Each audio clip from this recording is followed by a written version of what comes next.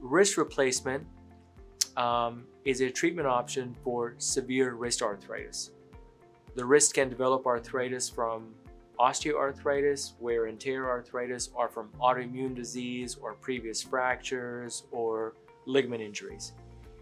Treatment options for wrist arthritis can include non-surgical treatments such as injections, physical therapy, and in terms of surgical treatment, we may choose to do procedures that involve removing some of the bones inside the wrist, or partially fusing the wrist, or completely fusing the wrist. And a more modern treatment is the complete total wrist replacement. The implant, which looks like this, there's two parts. There's a socket part and then a plastic part called the polyethylene, which fits into there with a post with two screws that go into the bone. Sits kind of like this.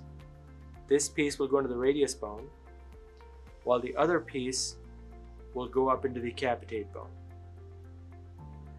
And these two will align and still allow some range of motion. So they move around, they can move side to side, and they can bend this way and that way.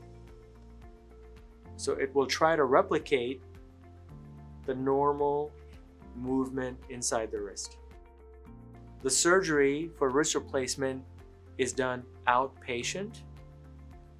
We immobilize these patients in a splint, permanent splint for a few weeks, followed by a removable brace and then physical therapy. Total healing for unrestricted use will take anywhere from 3 to 6 months. We try to keep this surgery for the more low demand patient because we worry about doing this type of implant on somebody who does really heavy tasks such as manual labor. For a patient who does really heavy weight bearing on their wrist, a wrist fusion is most likely going to be a better option. For the more lower demand patient, a wrist replacement is an ideal option because it will give them a significant lifespan of the wrist replacement.